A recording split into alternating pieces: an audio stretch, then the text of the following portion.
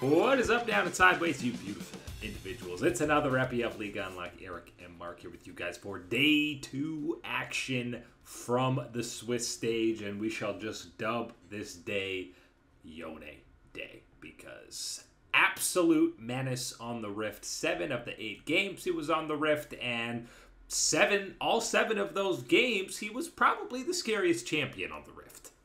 I thought we were going to label this one Nightmare for the LCS or something along those lines for the West, but you're not wrong claiming that it is Yone Day out there on the Rift, seeing him in all those games and seeing just how powerful this champion is in some of these incredibly skilled hands. Yes, Yone Day is a very fitting way to describe what we saw out there on the Rift today. And let's start with the only game that he actually lost on the day. Not because of the Yone, because your boy Caps was looking absolutely terrifying on that pick. The problem is Zeka had 225 stacks on Smolder pre-20 minutes, despite G2 getting 3 Barons, including a miraculous blind steal out of Yike in this one. Just can't get it done north of 40 minutes against Hanwha. A 10-0 Smolder with Infernal Soul is you can't team fight territory. The worst thing about this matchup for G2 is that for those last 20 minutes, you're the better team. You absolutely outplayed the competition in those stages, and finding ways to keep yourself in the game, and not just in the game, being in that kind of weighing toe-to-toe type of thing on that line of who has the edge of that situation.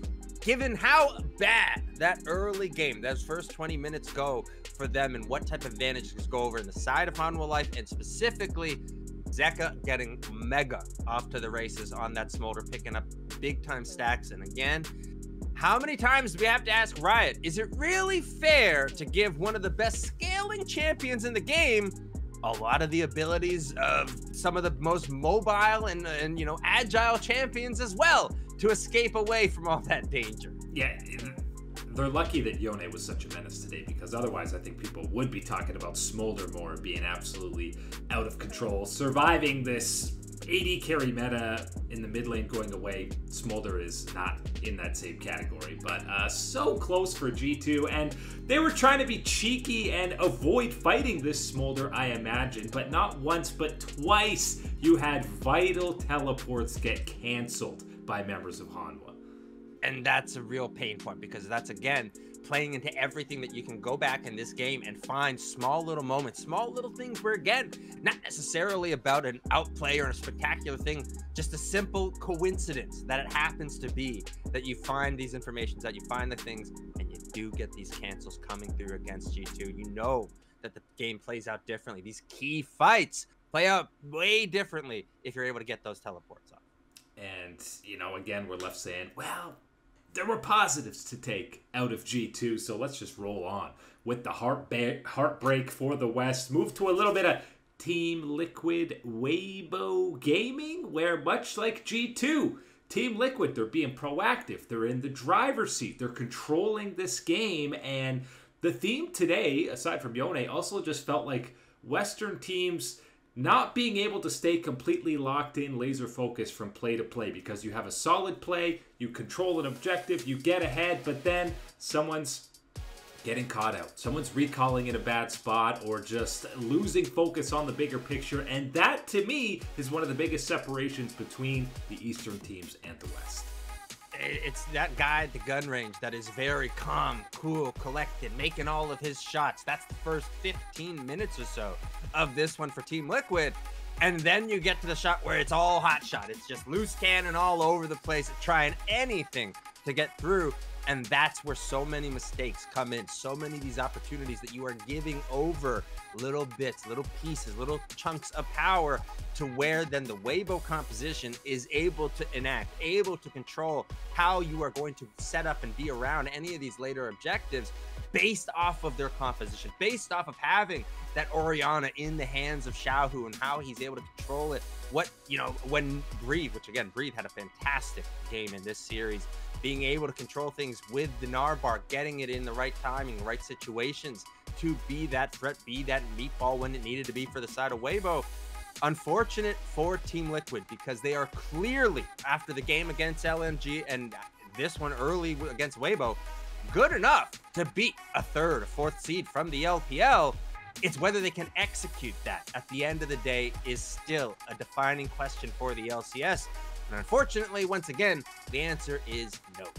It's, you know, the parallels are so similar from that first matchup against LNG, where it honestly feels like nerves, shakiness, unable to just do the the micro executions in landing abilities, being on the same page as a team, which is tough to see. But again, good enough that they could have won, but we've been saying that a lot. They didn't come away with the win. We'll end the LCS misery with this FlyQuest matchup against D+.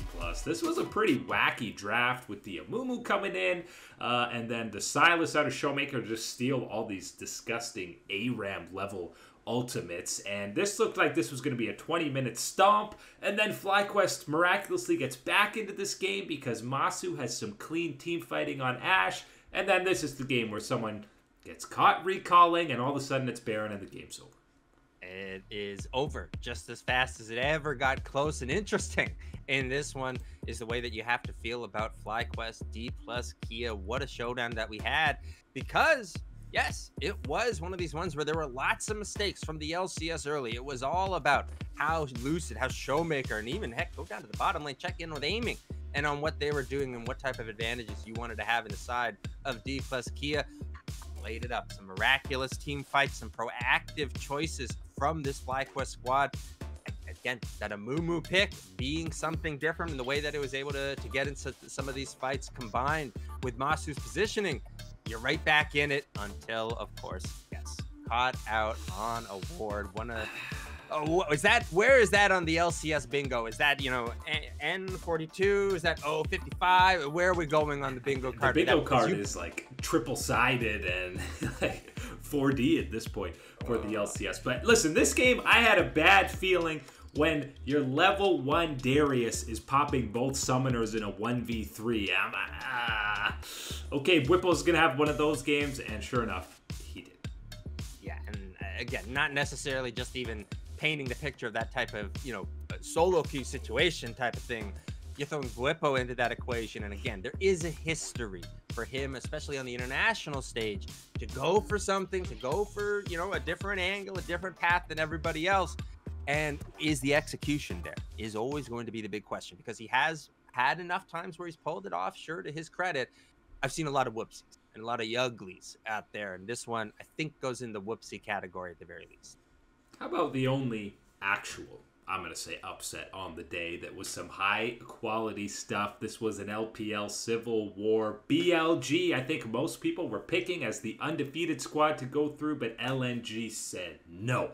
We paid a few mil for Scout to be here. Thank you, Mr. Gala and friends. And this is why you paid the big bucks. In a day of impressive Yone performances, Scout absolutely takes the cake for this one. And I did not expect this one from Scout. It's certainly a champion that we have seen him utilize before and be, you know, kind of within the realm of what you can expect from him, but to really showcase it this time around at Worlds and how he was able to execute, how he was able to carry for this LNG squad in the face of not just BLG. We're talking about Orianna on the other side for Knight. Again, one of the very best in the world on this champion. Incredible damage numbers that can come through with it. No problem for that Yone. Incredible lethality from him in the way that he is able to dip, dance, and dodge through all these team fights and get, you know, right back into safety again. All these things set up everybody else. Scout was phenomenal on a day of outstanding Yones. He is the one that takes the cake. And I know, you know, LNG and Weibo, even though LNG 3-0'd them in the gauntlet, we were kind of looking at them at a similar power level. How would this drama for Scout affect what their practice was heading towards this? But I haven't seen BLG be out-team fought like they were in this game, probably since MSI against Gen G.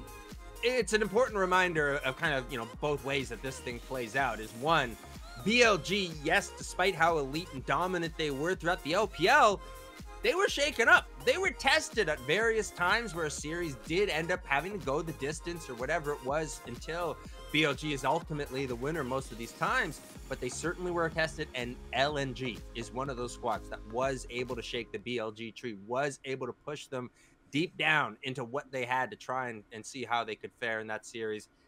Best of one today, hot stuff, the Yone, all good enough for LNG to take this one.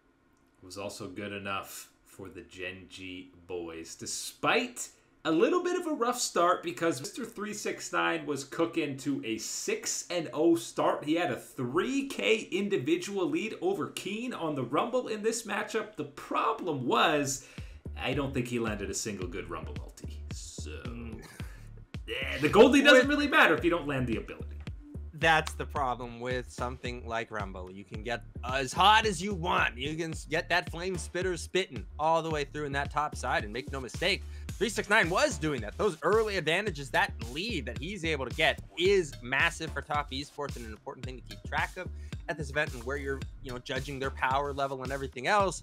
It runs out of steam as we get to that mid game, as we get to these important team fights, and especially the way that Gen G is able to coordinate and play around these team fights and utilize their vision and their skills to the full extent.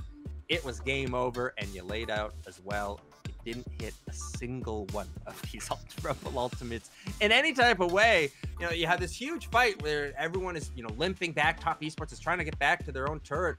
And then all of a sudden, Paze just comes diving in on a Kaisa, picks up a kill, and nobody puts a hand on him after that one, including the old Rumble ult, just laying right down there in the red buff zone, not doing a single thing to Paze. He was trying to predict where he was headed, but Paze on Kaisa was an absolute treat to watch in these team fights. 100% kill participation on an 80 carry is absolutely nutty, especially that one team fight around the red buff, as you mentioned. Both Paze and Chovy just play that so disgustingly cleanly. And again, to say that we had already the best Zone on the day from Scout, Chovy puts in quite a considerable mention for that one with his performance. Again, something we expect from Chovy, this Yone pick and how he is able to utilize it. But again, just showing up at the right moments, the disruption that he's able to provide with the ultimate. It's over, man. Do not let anybody else get a handle on this champion unless they're the LCS. The LCS needs all the help we can get. But everybody else, ban this champ. Get him out of here. I'm sure you can go through every single game today. Look at those first 3 bans.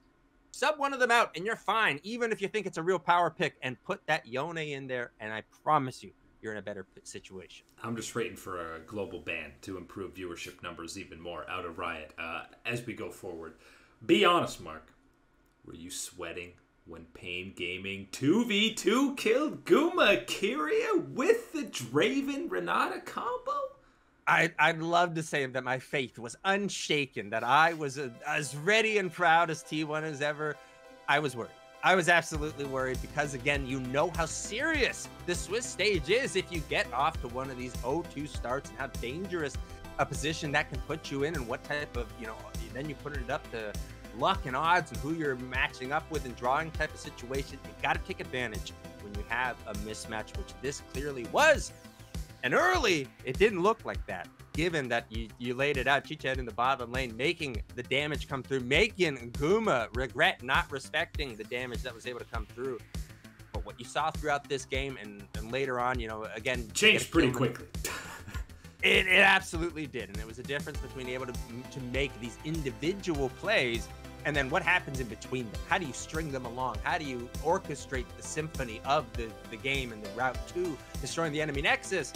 It was a jarbled mess coming through from Pain Gaming from all these points onwards, and every single time there was a counterpoint, a counter answer from T1, and a place where they were getting further and further ahead, till eventually it's just wallet versus wallet, and we all know how that story plays out against the LCK. Yeah, 14 out of the 15 turret plates that they could get, T1 nabbed in this one. And over the history, T1 has had heartbreaking, crushing losses, sure. But in huge mismatch favorite matchups, they dismantle these lower tier teams like nobody else in the history of the game. Just take this one into the mental bank and check this one away, and remember, yes, this is exactly why we don't have the 4th seed from the LCK or the LPL, participate in play-ins anymore. We learned that lesson 1 year around, saw the dominance. We can skip those ones. The day wrapped up, little little play-in stage rematch, MDK versus PSG. EU's going, yes, we drew PSG, easy dismantling, just let Maple have Yone, that shouldn't be an issue. That was an issue, and there were a lot of issues for MDK. First and foremost, it seemed like they never woke up. Where's the electrifying Mad Lions? They're picking Galio top? Huh? And this is a matchup where you needed to be as locked in and fired up if you are the Mad Lions. Koi ahead of you against PSG, the rematch from the play-in stage. Again, one where you had the edge, you had the advantage, you won, you were good in that situation. You had to know that there was some retweaking, some tooling around for PSG the next time they'd be going around, how they wanted to approach it, how they wanted to prioritize certain things. You knew that that adaptation would be there, not just from the organization, but specifically you had to expect that from someone like Maple, as experienced as he is on the international stage, that exposure, that level of understanding how things change and just how impactful an individual player can be if he's on that beat. And he was on the beat today, the way that he was beaten down on the rest of the Mad Lions core. And you needed that extra fire because you knew PSG was going to be extra motivated to get some fresh revenge that was basically a week ago that they're trying to get some redemption. They absolutely did to move to 1-1, and that is 0-4 on the day for the West. But luckily, we had the good old black and gold Fnatic matching up against GAM eSports. And if you were sweating from Pain getting a 2v2 kill against T1, what was happening when Kiaya was 3 levels ahead of Oscarinen at this point? I've seen this movie from EU before. Top laner down multiple levels early to GAM. Oh no, I was feeling like this one was gonna be game over, but luckily we're forgetting the Yone is on the side of the West for this time around, and it is not gonna be just like G2 and Caps. Humanoid finding the angles, finding some pain against this squad, against what was GAM's best early start they could hope. And you know, Oscarinen, the level 1 dive is terrible. He gets solo killed. It's bad. But he gets completely abandoned by Fnatic.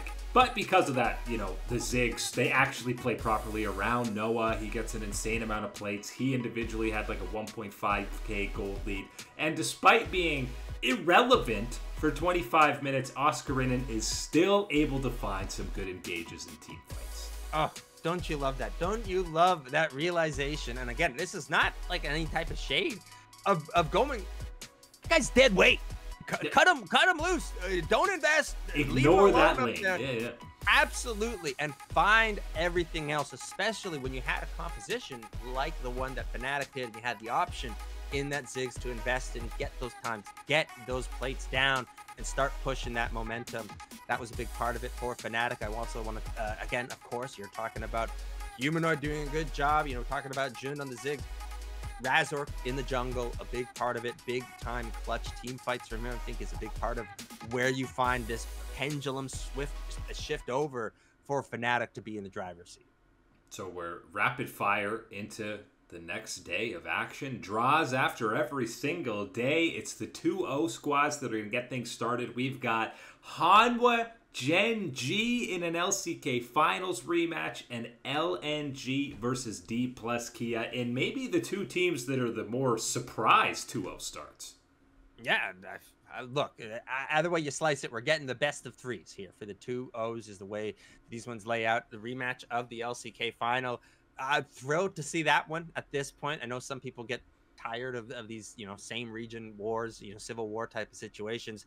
Not this one for me because of how it plays out. And I think that what you're looking at here is a Gen G that, again, Chovy, Canyon, Pays, all check marks. You know, Lahen's pretty good. You got a kind of a red circle around Keen right now after that last performance, and especially the way that 369 is able to get ahead. Be worried about that one. But on the flip side, it's not like Doran and Peanut have been phenomenal for Hanwha Life early. This has really been the Zeka show in the mid lane. And that is going to be a problem because, again, in the playoff series, he was a thorn in the side. He was one of these guys moving that engine along. Not the only one, though. So that is going to be an important thing to see in this best of 3. If someone else from Hanwha Life can step up, or is Zeka's shoulders strong enough to put the whole of the organization on his shoulder? Ban Yone. For both of these squads, you're seeing Chovy, you go, ban Yone. You're seeing Zeka, ban Yone. I'm going to asterisk add on Smolder to that one. Yeah. He's tagged along. He is the additional, he's the little brother hanging out with Big Bro for the day. Again, he gets the tag on that one. Same champ pool there for both Chovy and Yone, so a bit of a double whammy. The 1-1 matchups, obviously, flashing red matchup on the screen is T1 BLG. Crazy to get that matchup in the 1-1 zone. I'm not prepared for this. What type of roller coaster are they trying to put me on here? Going with T1, At least it's only one game. Just one. It is only one game. That is a benefit of this wild simulation that we end up here with both of these ones, the path that they have taken to 1-1. I think there is absolutely something to be said for the leveling up that T1, refines their form, refines their footing against Pain Gaming. Yes, Pain Gaming with the Pain to BLG. Massive step up in expectations and in how sharp you're going to have to be in this series. It's not just BLG. This is a BLG that needs to retool themselves, pick themselves back up and say, okay, that was a bit of a whoopsie shakedown that we've received from LNG. How do we respond at this point? Do they make it, are we going to swap in the jungle again type of thing to change pace? Whatever. You got to be prepared for this one if you are T1. Then these 0-2s. The West gets lucky in the draw. TL versus Pain. MDK versus GAM. If either the LCS or LEC get eliminated in this matchup, get out. You don't deserve to be here. Go home. And that's almost been a theme for some of these LCS squads when you're talking about what you've had to go up against on both ends of the spectrum now, because we've had 3rd, 4th seed LPL, and it has certainly been one of those challenges to go, hey, you envision yourself in the top 8 of this tournament. You got to find a way to displace one of these guys or either one of them. And you know what? You showed that you can do it. You just didn't do it in your execution and the mistakes that you made through that one.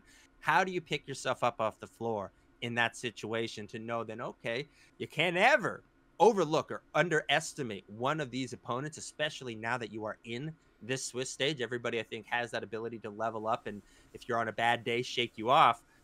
But you got to be careful. Keep an eye on that one if you are Team Liquid. Again, FlyQuest in the other matchup as well. Even the coaching staff might need a little bit of a break and a breather to see how Spawn was, slamming down that water bottle. Don't give him any glass in there, okay? No. But hey, only last year Team Liquid was getting eliminated in this very spot by GAM. So no, we do not need those reminders for Team Liquid. This would be so unbelievably just unfortunate and frustrating, and I can understand the mad, angry and hating side of type of things.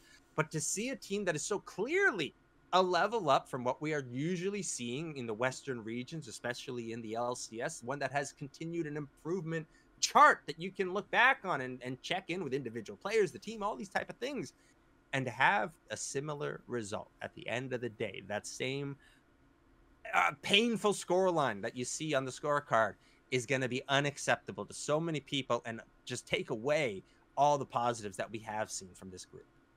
2-0s first on the docket, then the 1-1s, and the 0-2 elimination matches on the Monday. Full steam ahead for a little bit more Western disappointment over the weekend, but that is it today for League Unlock. Eric and Mike here with you beauties. Thanks for hanging out, and we will catch you on that flippity flip.